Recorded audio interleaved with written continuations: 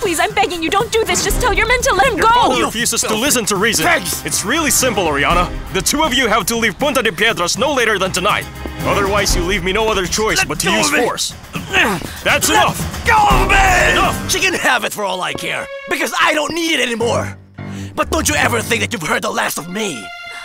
Leon Parra is going to have the last say. And you? Where will you go?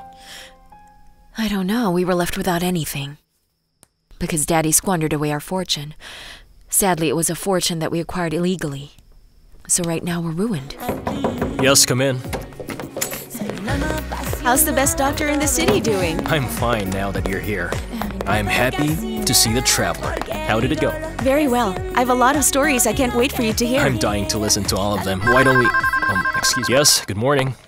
Yes, hi. Dr. Hernan Irazabal, please. This is he. May I know who's calling?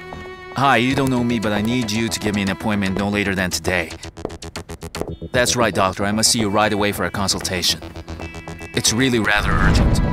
A specialist in what, Victor Manuel? Well, in psychiatry, Coral.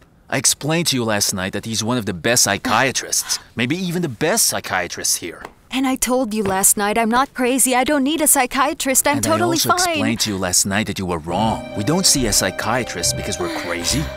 We go see one because we want to keep our mind in good condition. That's one reason. He can also help us contain and detect early on if something's wrong. I think I'll go see Dr. Hernan before I go. You see, doctor, she says she doesn't remember her surname. She doesn't remember anything.